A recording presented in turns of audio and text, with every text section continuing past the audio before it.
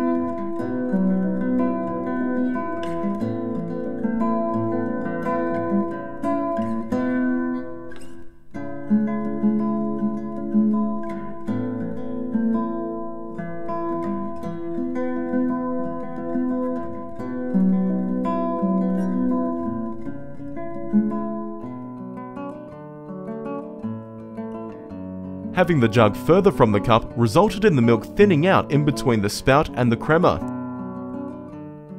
This resulted in the milk not being thick enough to come through and also less control over the pour. With the jug being closer, it gave more control over the pour and at the same time retained the thickness needed to come through the crema. By reducing the distance in between the cup and spout can give more control when pouring. Having the jug closer will also retain the thickness needed for the milk to come through to create the latte art design. Changing the height at which the milk is poured from can help control the thickness of the milk. At the same time, give greater control in manipulating the milk to when it comes through the crema. If the milk comes through too soon, lift the jug slightly. If the milk is not coming through soon enough, lower the jug closer. One of the most overlooked variables in latte art is where in the cup the milk is poured into.